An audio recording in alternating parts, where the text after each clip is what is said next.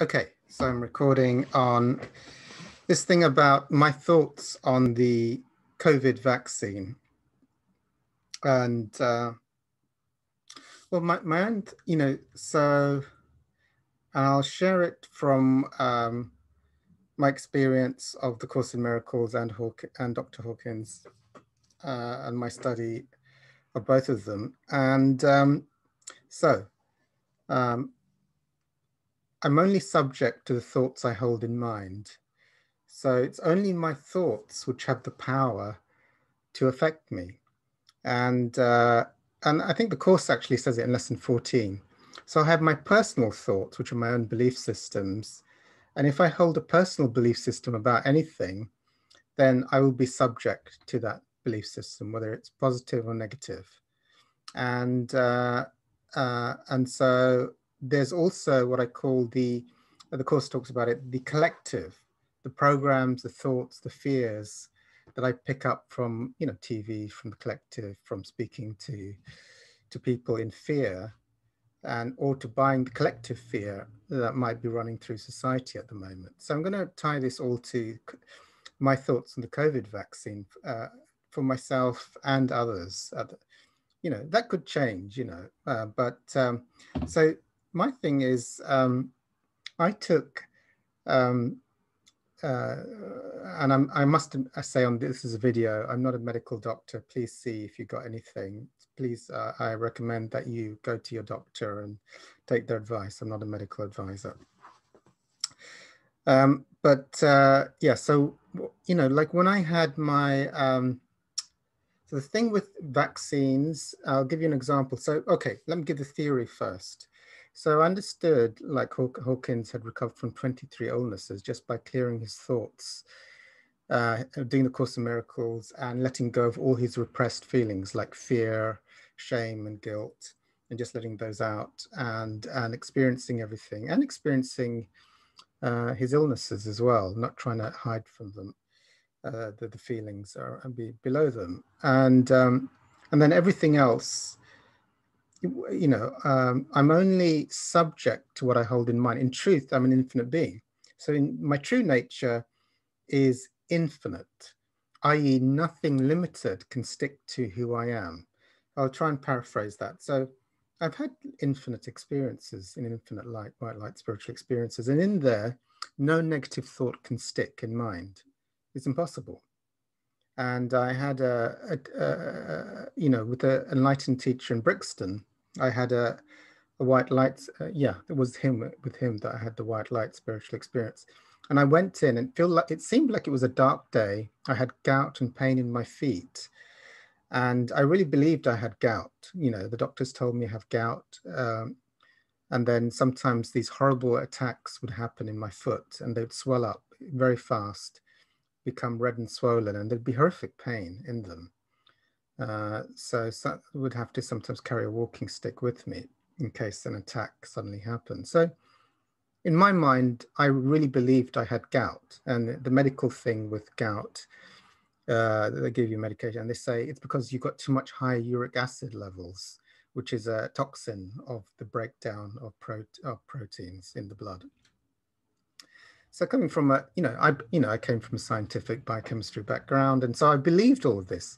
These are my thoughts. I believed in medicine. I believed in what the collective of society believed around illnesses, that gout exists, that the doctors believe in it. In fact, I believe I was already programmed with it. As I see it, I'm programmed. I'll say it in a more esoteric way. I am connected to the whole collective until I cancel the things, even though, let's say on a simple level, I've got my personal beliefs that people have said around me, but I really do feel sometimes, well, you'd have to go into past lives and maybe go into the idea that I can even tune in to the collective or what's going on in the collective, but only if, but I can refute that. So I can cancel that. I don't have to subscribe to the negative ideas in my head. And I don't have to agree to the negative ideas of scientists, of the collective, of anyone in any society in this lifetime or past lifetimes. And, when I went to see Muji, so I had this horrific pain. and the day seemed very dark and dim. And then he asked me, well, who are you? What's observing who you are? And then suddenly the whole world disappeared in infinite white light. No time, no thought, no this or that, no color, just infinite love, bliss, and power beyond imagining, beyond anything in this world. And came, but it only lasted whatever, however long it lasted. And then suddenly the world appeared, but I was in ecstasy. The room seemed illuminated. I remember the teacher saying, the whole room lit up.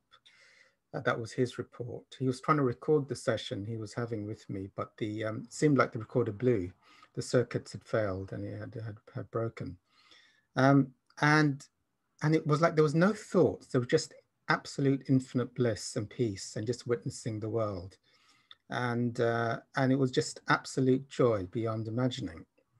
And he looked at me. I was probably not one for speaking, but that much at that point. And he just said, like, you can go now. That's it. And chucked me out, which was great. It was fine. And I just witnessed, and the whole, it was like witnessing a world in summer. It's like I went in there in winter, but everything was bright and blissful.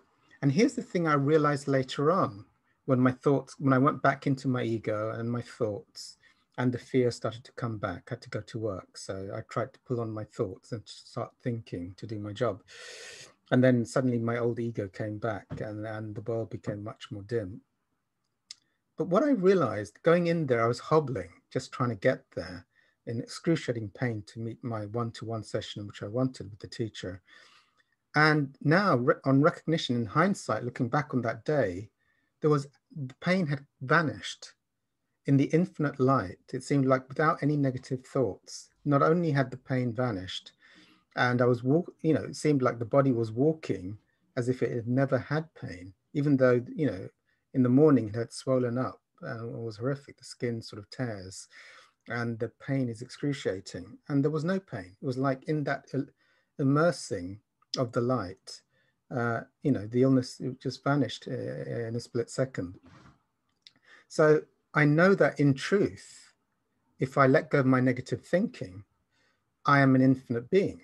And negative thinking is a generalized world. I mean, I have my own conscious beliefs, then I have my unconscious beliefs, and then I have my belief systems, conscious and unconscious, I picked up from the world, or just watching TV or family, or tuning into things or understanding things, or even like, you can even pick up belief systems while you're asleep or while you're a kid. So it's more than you think, because people get amused. I don't remember believing that. So it's quite sophisticated how we can pick up belief systems. Anyway, so I knew that when in the Course in Miracles and the thing that I heard from Hawkins about I'm only subject to the thoughts I hold in mind, I'm an infinite being, or the Course in Miracles lesson 14, God did not create. For example, God did not create, okay, I'm going to come to the vaccine. I'm sort of waffling quite a lot. Okay, so I knew 100% from my own experience that illness is an illusion. It's just the belief systems, the thoughts I really believe, even if I don't remember believing them, that are creating it. And you can have belief systems. So they're like quite complicated programs on how to manifest an illness. So I knew that these are just belief systems, which I can delete. And actually, God is not subject. God did not create any illness. So, the gout, the asthma disappeared eventually. It took a few years of counseling. And then, I got a transplant. It's like, as I didn't believe it, as the thoughts were erased, like the universe just miraculously released, it seemed to me in my witnessing. Now, here's the thing. So I did a degree in biochemistry from Imperial. I was a pharmaceutical analyst. So this video is for all those people who've got fear around COVID vaccines. Should they take it or should they not? I would, well, it's up to you. Each level of consciousness, depending on how spiritually advanced you are, you'll be attracted to watching videos and learning about things which are negative. And that's just natural. If you're in fear all the time and you're vibrating at fear all the time, you see a fearful world everywhere you go, and you'll tune into videos and programs from the world.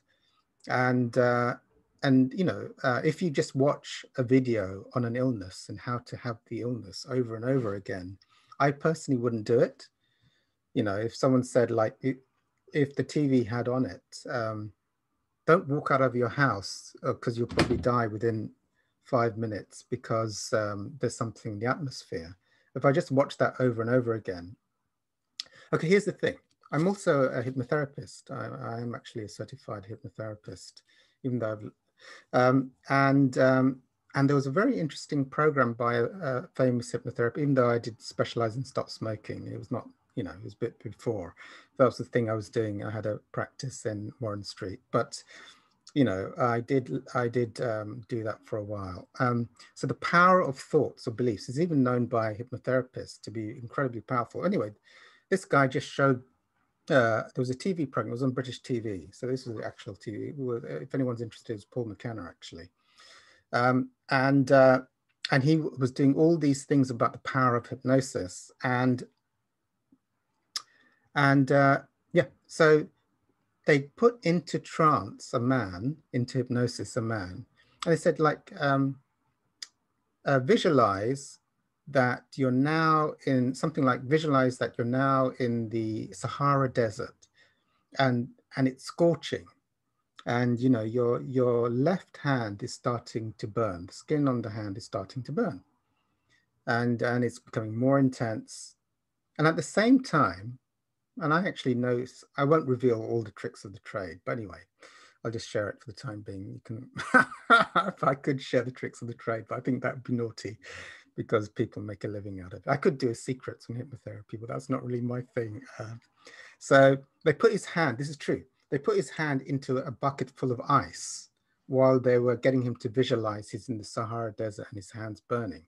So his hand is actually in a bucket full of ice cubes, and they're filming the thing, and then take it out, and there was burn marks, like his skin had been scorching on a thing. You say, so it really does do that. I mean, I used to do in my stop smoking the amnesia of pain in my stop smoking clients, and then I'd get them to open their eyes, softly open their eyes in hypnosis, and I'd show them that I was literally squeezing their skin, and you know, you should, you know, almost to the extent of it bleeding. It was so hard, and yet I'd put them into you can do this as into anesthesia.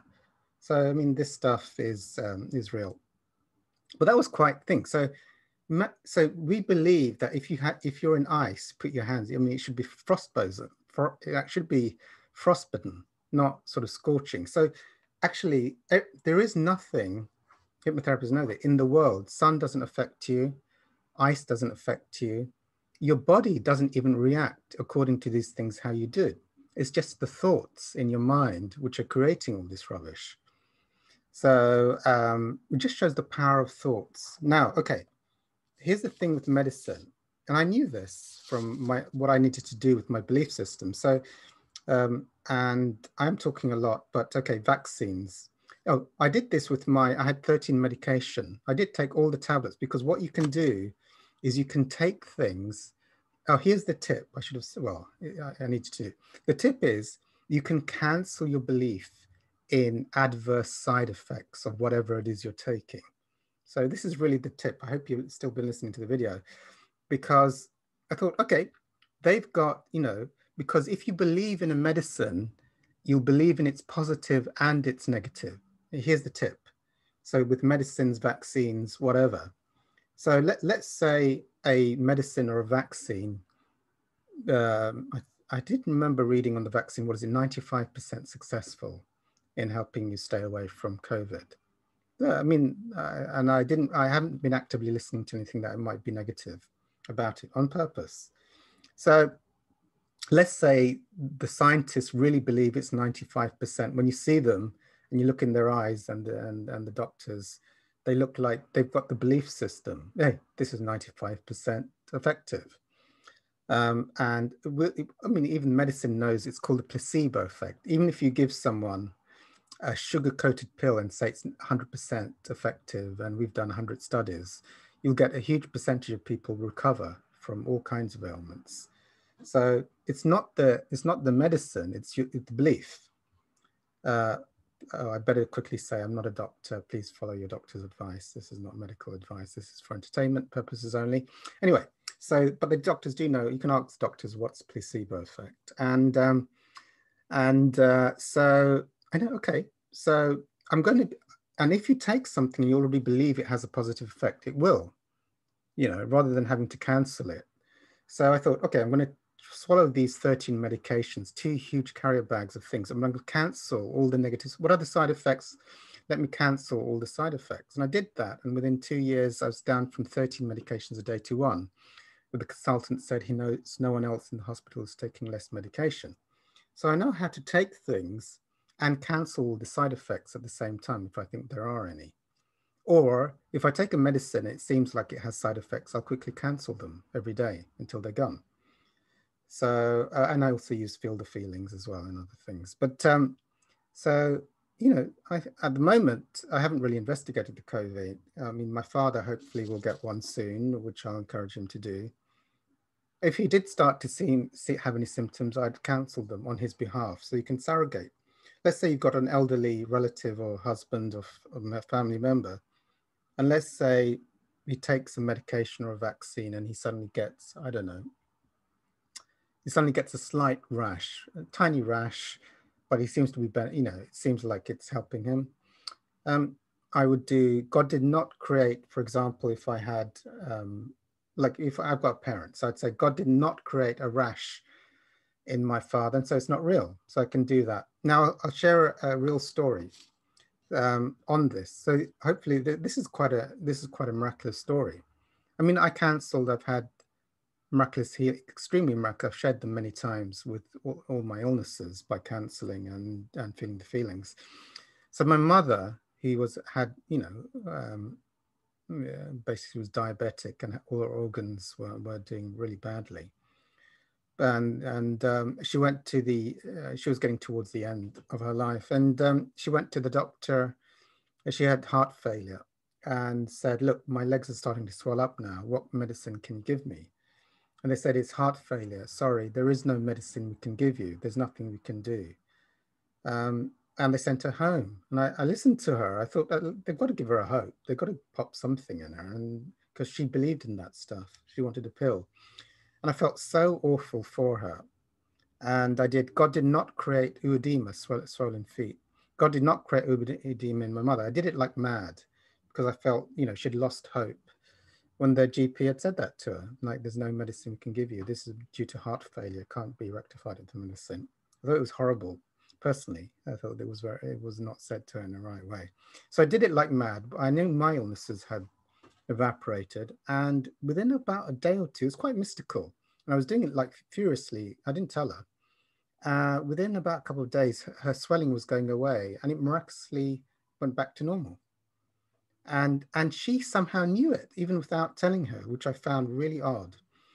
She said, and she looked at me and she showed me her feet, and I knew she knew that I did whatever weird stuff I do. Something had happened. I don't talk to her because she's a Muslim, and I don't talk to her about my stuff, which she thinks I'm doing some kind of cult spiritual stuff or whatever it is. She thinks I was in a cult because I joined a 12-step group. She thought that was a Christian cult. She thinks I do all kinds of weird stuff, but I got well. But anyway, that's another story. Okay, so COVID. Now, but the ease at which you can cancel stuff depends on your level of consciousness and how spiritually advanced you are. So my advice to others is you can either do, I mean, everyone has free choice. Let me put it this way. Everyone has free choice to take a COVID vaccine or not. So that's your choice, and you must make that. I would say probably I can say what I'm probably going to do. I'm probably going to take it.